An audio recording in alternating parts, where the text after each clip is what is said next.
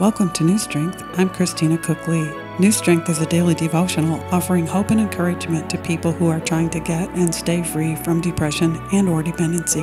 I would encourage you to read along with me. If you're viewing directly on YouTube, check the description area below the screen for instructions on how you can. Thanks for joining me. Our topic is keeping yourself clean. The focus, purpose, and purity.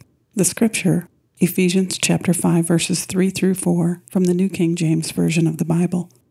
But among you there must be not even a hint of sexual immorality, or any kind of impurity, or of greed, because these are improper for God's holy people.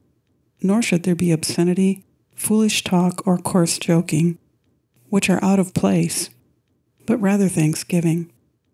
It's really hard to avoid obscenity these days. It seems like everywhere we turn, we are bombarded with sexual nuances, especially in advertising and fashion. As you're walking through a mall or browsing media channels, things will hit you in the face that you weren't necessarily looking for, like it or not. It's one thing to accidentally observe an image or a person who is displaying unholy attire or behavior, but it's quite another if you make the decision to intentionally search for impure materials, channels, or people who are going to definitely take your attention away from godliness and recovery. The Bible tells us to clearly run in the opposite direction of those kinds of temptation. 2 Timothy chapter 2, verse 22. The way we dress and talk says a lot about who we are on the inside. If we are truly trying to live a clean and transformed life, then the way we have done everything in the past should be reconsidered.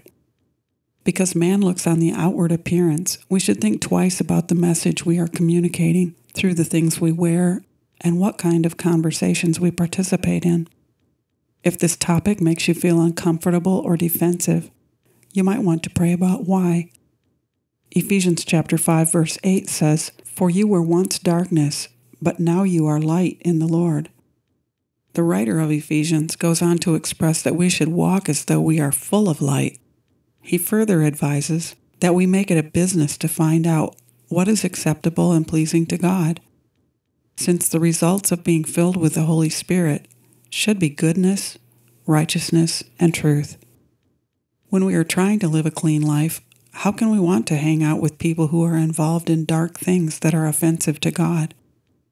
We should have nothing to do with deeds of darkness that don't produce any good results, but rather expose them.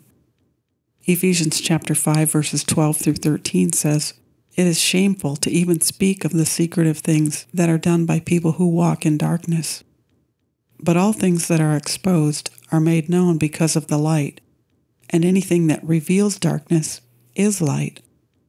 God says, "Awake, you who sleep, arise from the dead, and Christ will give you light." Ephesians chapter 5, verse 14. In other words, if we don't see anything wrong with things that would be considered darkness to God, we must be spiritually asleep or dead. And God wants us to wake up. It may be hard having to realize that we just can't continue to do everything the same way we've done in the past. But these words were written for a reason. There is a purpose in purity, and it will be worth it in the long run. When all we look at are the things we can't do, it seems like God doesn't want us to have any fun, and that He's just trying to spoil everything. But it's really just the opposite. In John chapter 10, verse 10, Jesus is speaking. He tells us, "The thief comes only to steal and kill and destroy. I have come that you may have life, and that you would have it more abundantly." Darkness leads to death. Light leads to life. It all seems pretty clear when you look at it that way. Choose the light. Choose life. If you lack the will to choose the right things that you know you should choose, ask God to give you the desire to put aside your pride and step up to a higher level of faithfulness to Him. Trust Him to change the feelings you've had in the past and give you a new attitude that embraces things that please Him. It's really a small thing to lay down our ways and follow after righteousness when we consider all Jesus laid down for us. We may not understand everything He asks of us, but whether we understand or not, having His approval is better. Declaration I will find new strength by choosing a higher and better standard of purity. Thanks for taking the time to listen.